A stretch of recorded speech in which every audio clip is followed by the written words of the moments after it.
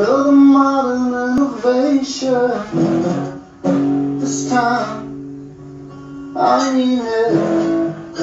Split Screen was the final song written and recorded. We rented a house. It was all like antique-y, and my son was like running around raising hell. And that's where, like, set it down before you break it. This house ain't for children. Set it down before you break it.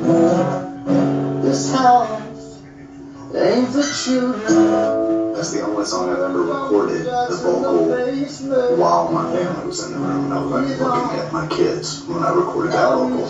My son had like his hand on the glass. And it was just like one of those moments where I was like, man, I think this is a core memory for them.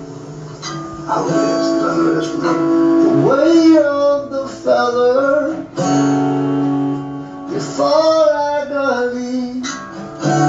But to me, I thought when I said Split Screen, I just pictured it in a When Harry Met Sally type way, you know, where it's two lives that are just kind of existing, and then they come together, and, you know, it turns into one life, I guess. So that's what Split Screen meant to me.